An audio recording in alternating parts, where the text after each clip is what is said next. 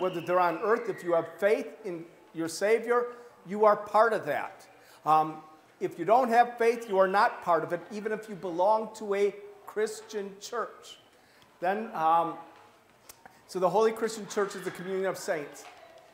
And then we have the visible church, local congregation, a defined group of people gathered around the means of grace, different from the Holy Christian Church in that there are many of them, many different visible churches, many denominations.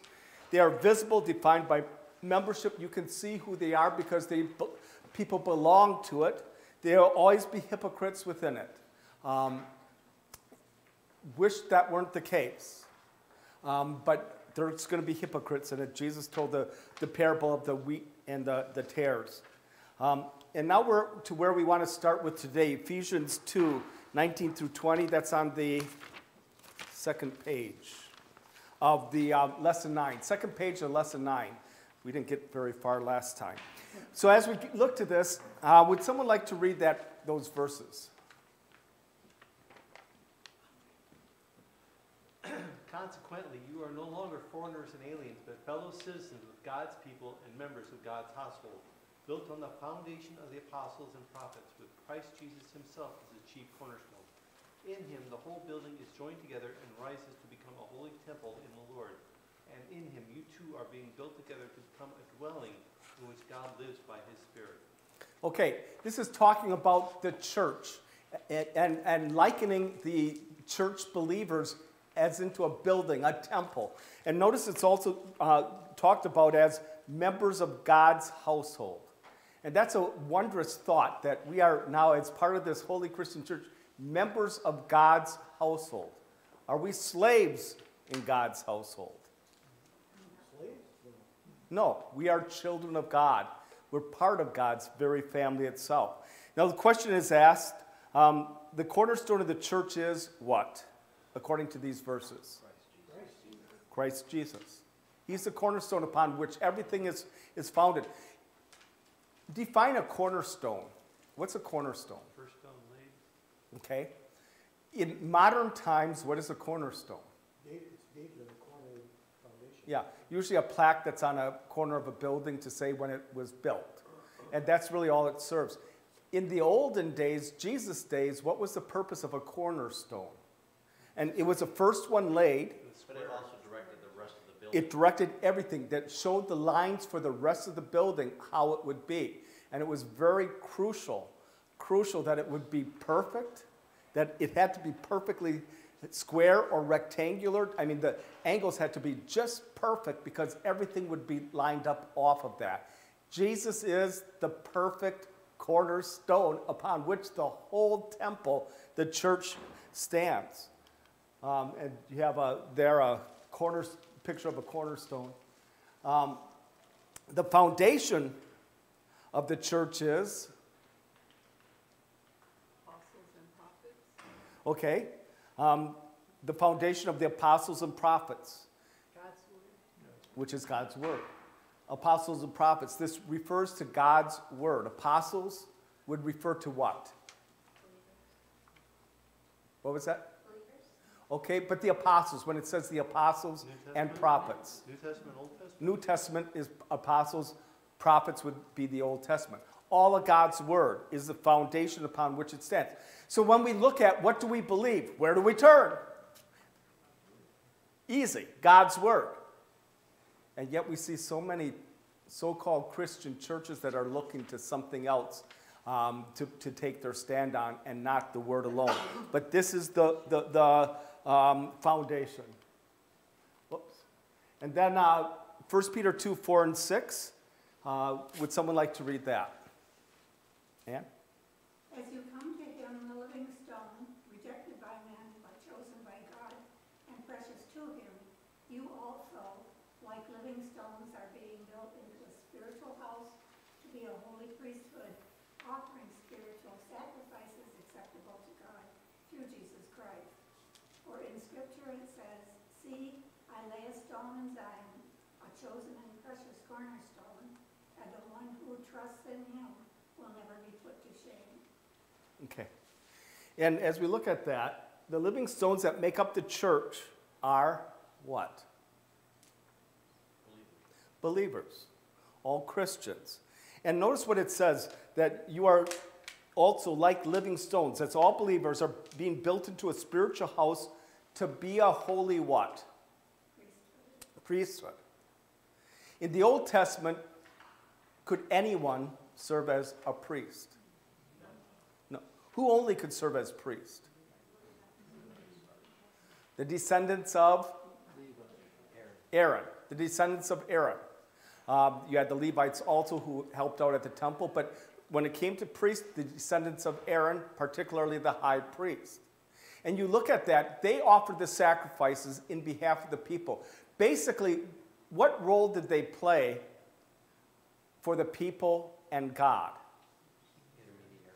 They were the intermediary between the people and God. And why did the people need an intermediary? Your sins have separated you from God. And so they needed this go-between to go back and forth from God for them. Here's the sacrifices, and then that Day of Atonement, that once a year sacrifice, go behind the curtain and make the sacrifice from the people. And by the way, if you've read recently about the high priest on the Day of Atonement, how exactly was it that he was to go behind the curtain? Was it just a matter of, oh, it's the Day of Atonement, I'm going to walk behind that curtain, and that's that? It was quite a process. There was a process. What's the first thing that he had to do? Atone for his own sin. Even before he atoned for his own sins, what's the first thing he had to do? He had to wash. And then in the temple, you had that altar of incense. And the incense was burnt to provide smoke, which symbolized prayers going up. The prayers going up to God. But on the Day of Atonement, what did he do with the incense? Do you remember? He took it, and it's burning, making all this smoke, and he took it behind the curtain and pushed it in behind the curtain. For what reason? So that the most holy place would be filled with smoke, so he couldn't fully see what? The Ark of the Covenant, the mercy seat. Remember, he was going to go and pour the blood on the mercy seat first for his own sins, then for the sins of the people. But first he had to have that smoke in there to make it so he couldn't fully see it, because no one can see God and live. I mean, it was quite the procedure that was there that the high priest followed to intercede for the people. New Testament, who are the priests? Well, just the ones that are ordained, aren't they, in the Catholic Church? And then you can have archbishops that make proclamations about members not receiving Mass for certain reasons, as was done recently. No. You all are this priesthood. We all are that priesthood, which means what, by the way? When it says that to be a holy priesthood offering spiritual sacrifices acceptable to God through Jesus Christ, what does that mean? That we're this priesthood.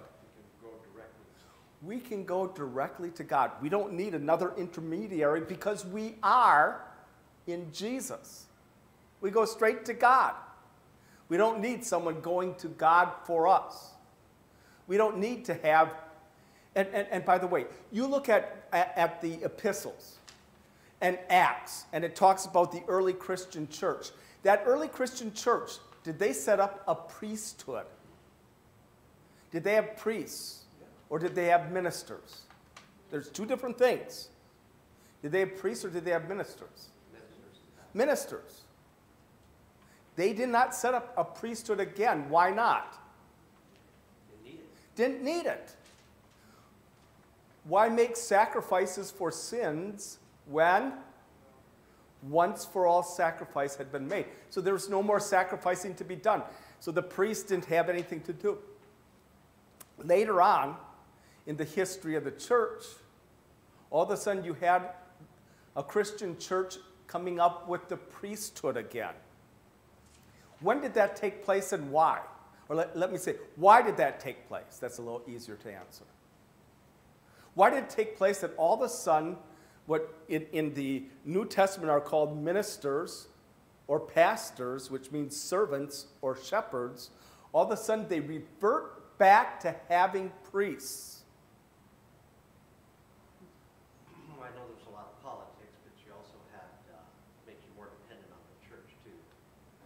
Because what did the priests do? Be your intermediary. So To be your intermediary for the sacrifices you had to make. As soon as the church started teaching that, yes, Jesus paid for your sins, but you have to pay for their actual consequences on earth and pay Jesus back, all of a sudden you had to do something. How do you know what to do? How much to do? Who's going to be your intermediary here in the sacrificing? Who's going to make that re-sacrifice of Christ's body and blood on a daily basis for you? And all of a sudden you had to come up with priests because sacrifices were being done again. And don't kid yourself. What do they call the Mass? The re-sacrifice of Jesus. They look on it as re-sacrificing Jesus to pay for your sins. And so all of a sudden you need to have priests. No. Peter says, you're the priesthood. You are. And you are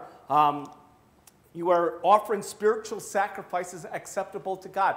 What's your spiritual sacrifices acceptable to God? Your firstborn? Sometimes we like it, but... What's your spiritual sacrifices acceptable to the Lord? Our worship. Your worship, your praise of Him. We come here to church, and is it a passive thing? Is worship meant to be a passive thing, where you sit back in the pew and everything's done up front, and you just sit back and absorb it all? No. No. It never was in the Old Testament. It never was in the New Testament. It was an interactive thing. God speaks to us, His Word. What do we do in return? We give Him our praise. We sing hymns to Him. We use our voices to praise Him. Spiritual sacrifices acceptable to the Lord in Christ Jesus. Our godly living. Is that our sacrifice to the Lord too? Yeah. What kind of sacrifice would it be? A sin sacrifice? We're doing all these good deeds in order to make up for our sin? A thanksgiving sacrifice. Lord, thank you for saving me. Now I want to live for you. But we are the priesthood, a glorious thing. And the living stones that make up the church are all Christians. It's this building being built up, and everyone who believes in Jesus is part of that. So key terms, church versus church. Church with capital C versus small c church. The capital C is Holy Christian Church, all believers everywhere. Small c church is a local assembly where God's word is preached and the sacraments are used. Examples, Emmanuel Lutheran Church, Wisconsin Evangelical Lutheran Synod, whatever you might want to say. It's where God's word is preached and the sacraments are used. There we call that a Christian church. Why? Because wherever the word is proclaimed and the sacraments are used, who's at work? The Holy Spirit. And the word is not going to return empty. And so there's going to be believers there. And so we call only those church groups out there that proclaim God's word and use the sacraments Christian. Now there's a number of churches out there that call themselves Christians, but they don't use God's word and they don't have the sacraments. And so even though they call themselves Christians, we would say they are not Christian. Such as what? Mormon Church. They found that they could steal a lot of Christians by pretending to be Christian, calling themselves Christian. Do they have the sacraments? No. Do they baptize with water and in the name of the Father and the Son and the Holy Spirit? Yes. Is that a valid baptism? No, because who are they baptizing into? 3 different gods, not the triune God. It is not a valid sacrament. Do they use God's word? Somewhat. But they also use what? Book of Mormon plus other things. And basically they don't have the word of God because the Bible is subordinate to the writings of Joseph Smith and others, and it has to fall underneath that. They don't have the word. They're not, even though they call themselves Christian, they are not a Christian church. But we call a group of believers a church, and a visible church, whether that be a small congregation or a larger synod, however you want to call it. You look at a church group, by the way, like the ELCA, which stands for what? Evangelical Lutheran Church of America, which was an amalgamation of the LCA, if you remember the old Lutheran Church of America, ALC, American Lutheran Church, and AELC, American Evangelical Lutheran Church. They all merged, I believe it was in the 70s, and became one group. And you look at today where you have really anything and anything going on in that church group. They just, for a while there, they were rejoicing over the fact in California they had their first bishop who was a transgender, I don't even know male or female what it was, but they made a big thing of it, and then finally someone took disciplinary action and booted her, him, it, whatever, and got rid of it. But they just came out, by the way, with that whole SCOTUS memorandum that came out on Roe versus Wade. They just came out with a statement saying that we need to keep Roe versus Wade, that the ability to have abortions is a God-given right. Okay? Christian? They make it up as they go. Christian? Biblical? No. And the same thing is they come out with a statement now that there are other ways to get to heaven than through Jesus. Biblical? Lutheran? Absolutely. No. How can they keep their name Lutheran? Because it's their heritage, I guess. But It's an insult. you know, with as colorful as Martin Luther was, I mean, what did he call Dr. Eck in the debates with him? Dreck. And what's Dreck in German? Dirt. What? Dirt or extra. Yeah.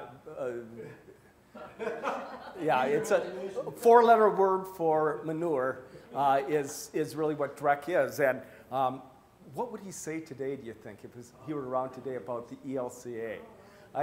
It would be fun. It would be fun. Yeah. Goes, how did we get this far? Yeah, yeah. But when you don't take your stand on God's word, you do. Now, again, one of their official teachings they've come out with, the Synod as a group, it says there are other ways to get to heaven than through Jesus. They're calling Jesus a liar who said, I'm the way, the truth, and life. No one comes to the Father except through me. But they're saying, no, Jesus was wrong. There's other ways. Are they a Christian church? Political. They're political, but do we still call them a Christian church? And the answer is yes. They use the word and they have the sacraments. And so and praise you, Lord, even in that church, I was going to say that cesspool of a church, but even in that church there are believers. And thank you, Lord, for that. Thank you that your word and sacraments work. And that's a joyous, joyous thing to know. And it's the same thing with when you get down to the denominations, Baptist, Assembly of God, Methodist, Catholic, Greek Orthodox, Lutheran, or whatever else it is. What saves you? Your faith in Jesus or your church membership? Your faith in Jesus. And again, where the word and sacraments are being used, the Holy Spirit is bringing people to faith, and praise the Lord for that. Because just as God wants, so do we. We want all to be saved that is there. So again, the capital C church, the small c church, the local assembly of believers. Holy Christian Church, there's one holy, invisible, Christian church. It's one, it's holy, it's invisible. Invisible because only God can see a person's faith. We can see evidence of the faith, but we can't see faith itself.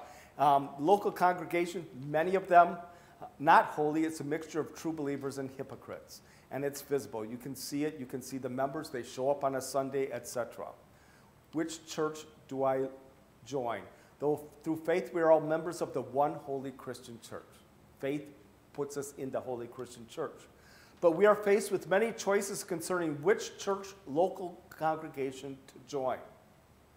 When you look at a local congregation to join, what do you want to look for? Your wills.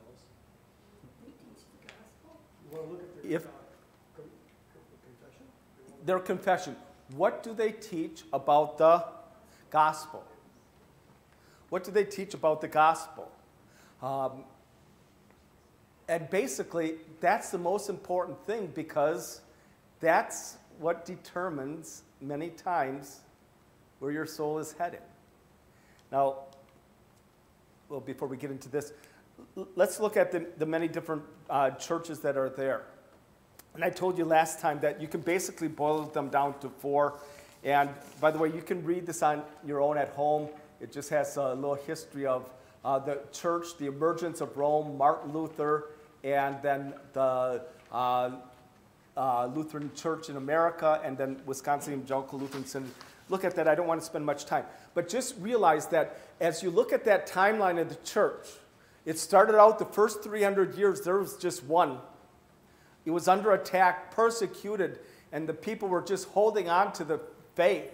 Then all of a sudden it became the accepted church by the Roman Empire. And once it became the accepted church, then politics got involved and you started having division. And the first division was between the Orthodox Catholic Church and the Roman Catholic Church, the Eastern Church, the Western Church. And it was basically a political fight over who was to head the church. Now that it was accepted, now that it had grown, now that it had power, who's going to be the leader?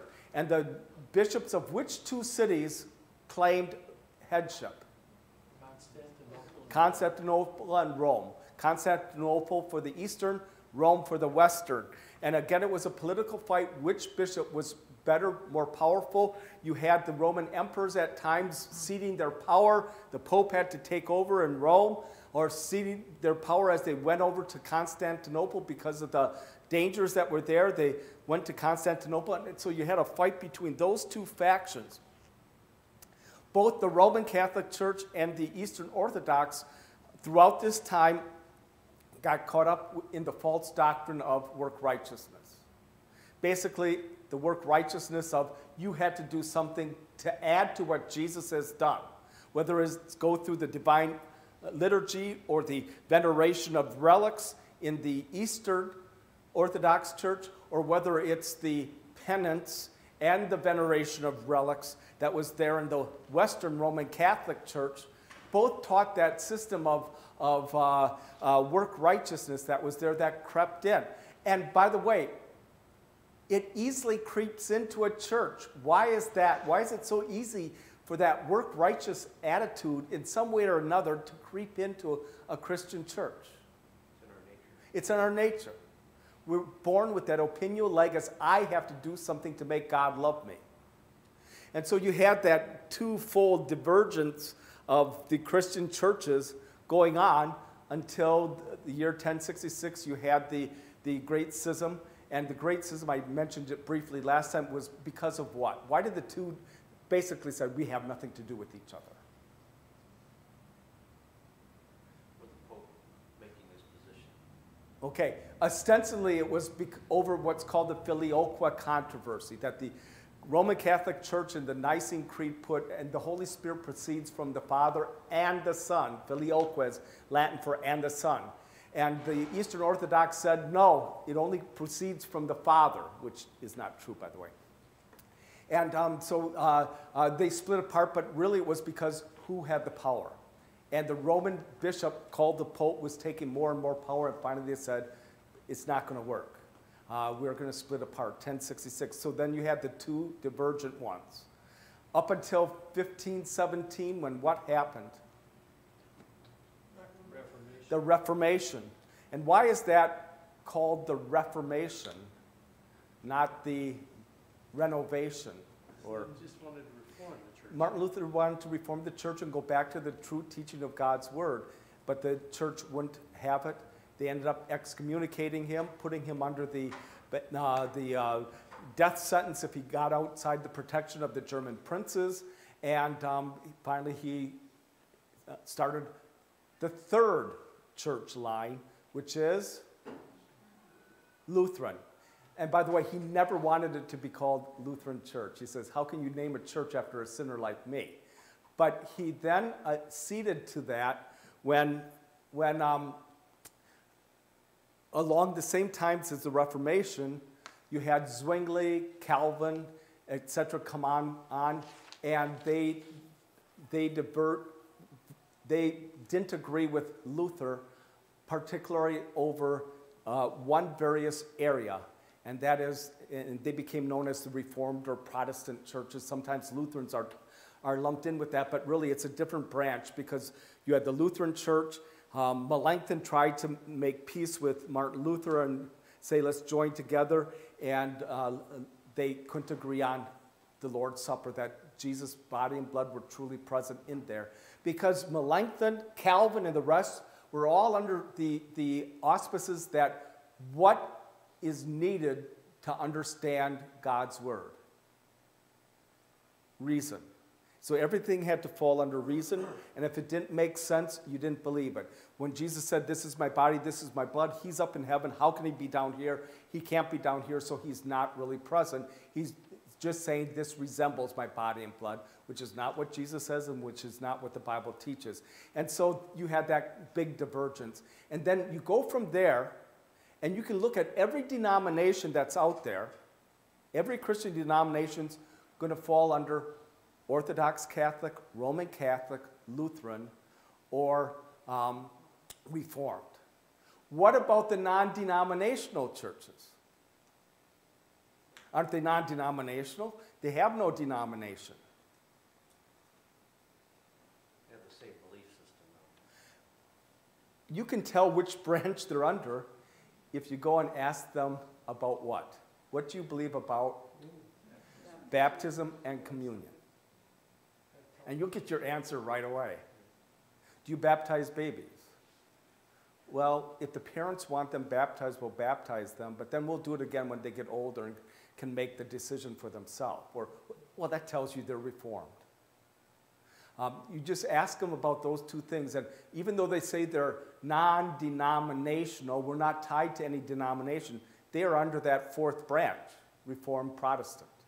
So any of them are going to fall under one, maybe a couple of them. You have some that are Catholicia and Reformed, like the Church of England, which, by the way, the Church of England over in the United States is what? Presbyterian and the Episcopalian churches are branches of that. So they came over here, and the Episcopalians pretty much kept the same things from the Church of England over there, but the Presbyterians objected to something. And what was that? And by the way, presbyter, it means elder. What do you think they objected to? The priesthood. The very elaborate priesthood that the Church of England had. And so they said, over here, we want the churches run by presbyters or elders. But it's basically the same religion, but it just doesn't have that same priesthood, but the elders running thing. And the interesting in history, who wanted to have Martin Luther come and set up his church, Lutheran church, in their country? A king.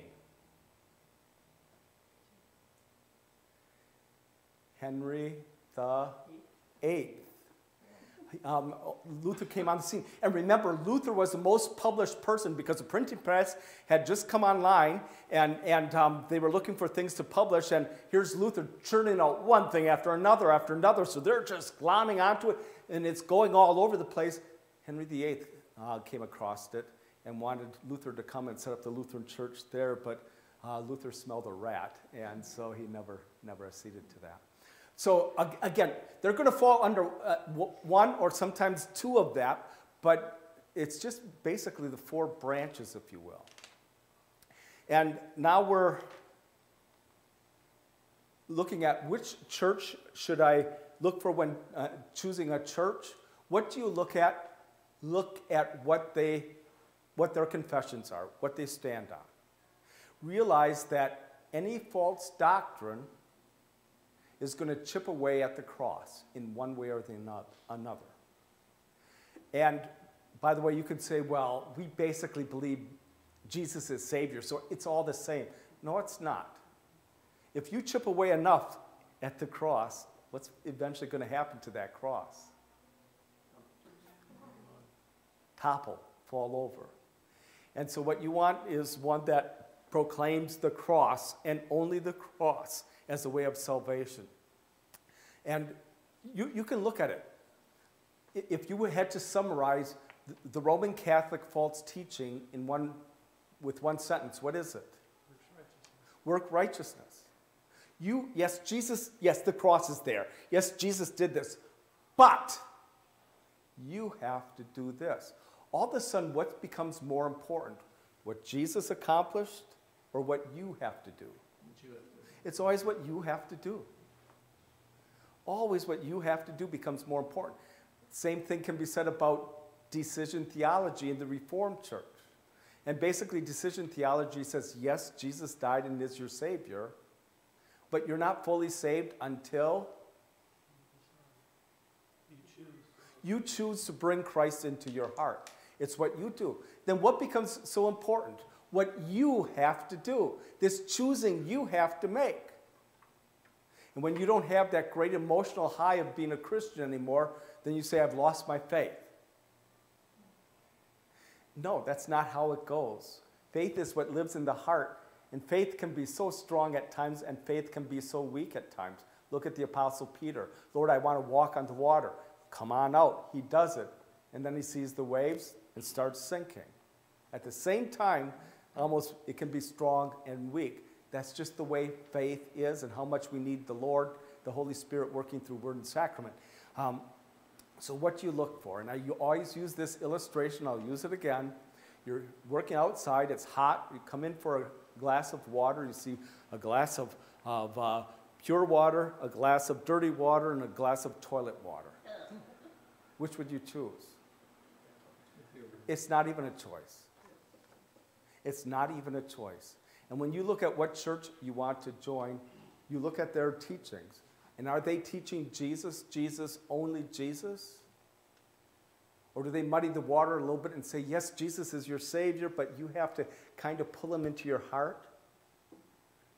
Or do they give you toilet water? No, you got to do all these things to make up for your sins before God's even going to love you. And if you haven't done enough, there's this purgatory you go to. It's the same thing. Our souls are so precious because that's heaven or hell. And we don't want to have anything that harms our soul. And realize false doctrine, Jesus compared false doctrine to both yeast and gangrene. Why? Yeast gets through everything. Yeast just rises and goes so all over the place to raise the dough, and so false teachings can do the same. And gangrene, if it's not taken care of, rots away and causes death. And again, we want to look for what church teaches God's word in its truth and purity. As we go on, 1 Corinthians 12, verses. Before we get into that, look at look at the diagram on the third page, and you see there the church triumphant in heaven and the church militant on earth. That big circle, that big oval is the invisible church, the Holy Christian Church, the communion of saints. And it's made up of church triumphant in heaven and the church militant on earth. And then you see the circles there where you have some that are almost white with a little shaded, some that's half and half, some that's almost all shaded with a little white, and then one that's completely shaded. And so you can have the church on earth is invisible, its members only known to God. All visible churches have hypocrites, and not all members of a visible church are members of the Holy Christian Church. Churches that teach false doctrine end up misleading people and damaging faith, so the danger of being lost may increase. And so the whole aspect with those is, if they're teaching a false doctrine, you're going to have a lot more hypocrites in that church. People who call themselves Christian but aren't, because they're holding to a false teaching that's taken away from the cross, away from Jesus. We want the church that teaches God's word in truth and purity. And then the last one says, some visible members claim to be Christian, but in visible churches claim to be Christian, but in reality they are not. The doctrine they teach and practice exclude their members from the Holy Christian Church. We talked about the Mormons. You could say the same about Jehovah's Witnesses. The Jehovah's Witnesses, what's their big false teaching? There's no Trinity. There's only one God, Jehovah. Yeah. And so, again, they don't have the true God. They don't have God's word and sacraments there. And so, again, those, even though they may call themselves Christian, are not Christian church at all. Let's just look at the next section. In 1 Corinthians 12 through 20, 27 through 31, each member of the church is part of the body. Each member of the church is a different part of the body. If you recall that illustration Paul uses there before he gets into 1 Corinthians 13, talking about love, he says, each one of you in this church are part of a body, the body of the church. But you're not all the same, because if you were all the same, if everyone were an eye, what? How could you pick something up? You couldn't pick something up. So everyone's different in that body. You're all different. You have different purposes, different functions, different gifts that God has given you as part of that church to be used for the church as a whole to make it work well. Each part of the body possesses a unique purpose. And where do I fit in? And here's just a listing of various things that are there. Pastor, teacher, staff minister, elder, organist, choir member, choir director, acolyte, husband or wife, parent, next door neighbor, co-worker, student, friend, relative. In other words, where do I fit in to this body, the church? And it really revolves around, what is your vocation? What does that word vocation mean? Calling. What is your calling in life?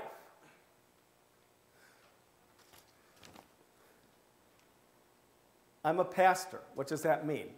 Okay, I'm going to be leading a congregation, standing in the place of the Lord, giving them word and sacrament. Staff minister, what does that mean? We have a staff minister now. What does a staff minister do? He lets me ride him down the aisle on Palm Sunday, doesn't he? Organist, choir. Let's look at this other side. Husband or wife, parent, next door neighbor, co-worker, student, friend, relative. Your calling in life, say your calling is to be a co-worker. You're working at a company. Is that just a job, or is that a calling from the Lord? Can be. It's a calling from the Lord too, because what does the Lord want you to do as you work at that job? Share his word. Share his word, or witness to him by what you do, faithfully working for his glory, that you see in everything you do, that you do it for the glory of the Lord. Well, the only time I'm really doing something for the Lord is when I'm at church. True or false? Completely false. Your vocation, whatever the Lord has placed, the Lord has set you in.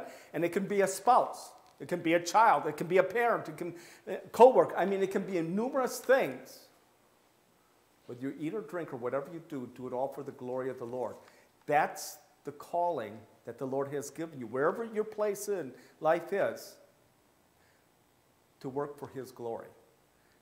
Does that mean that you have to be pestering everyone at work to tell them about Jesus? No. What do? Live your faith. You live your faith. And then earn the right to share with them as a friend, here's Jesus and what he means to me. But it's not, some people think it's just what you do for Jesus directly, that's your calling. No. Whatever station you have been placed in life. It's kind of like Martin Luther's definition of a good work. What did he use to illustrate what a good work was? Changing your diaper. A mother changing the baby's diaper, or a farmer cleaning the manure out of a stall. When done by a Christian, God says, good work. That's a good work. Good work. And glorious thing. Just the vocation you're calling is whatever station God has put you in. What do we do? Everything to the glory of the Lord. And what a glorious thing it is to see that. Next week, we will not have class. It's Memorial Day weekend. The first weekend in June, we will start up with Lesson 10. We will have the quiz first, the true, false, and some questions first, and then we'll get into Lesson 10, which is going to talk about prayer. Any questions? We close with prayer. May the grace of our Lord Jesus Christ, the love of God, and the fellowship of the Holy Spirit be with us all. Amen.